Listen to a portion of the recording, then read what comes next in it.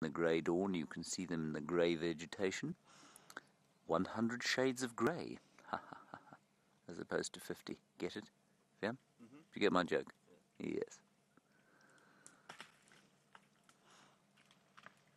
Now we're as live as Brent is, which means you must talk to us, please. Hashtag Safari Live. There is a minute elephant.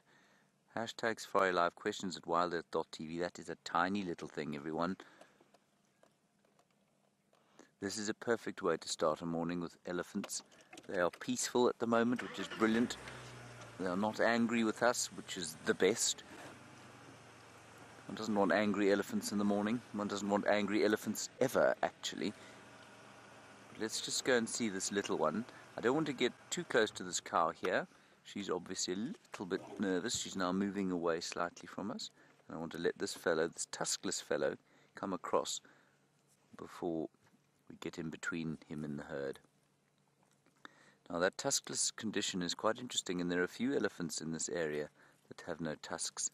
And I wonder, there's a very large female somewhere around here that has no tusks, and I wonder if this chap isn't related to her. And I say that because the condition of not having tusks, of course, is genetic.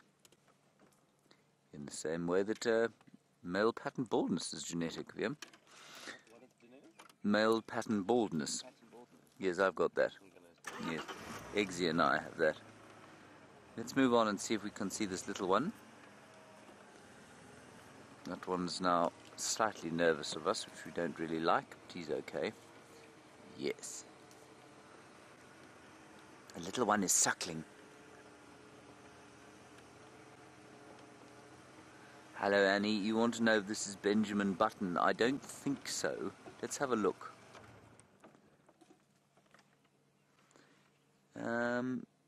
Might be, Vian.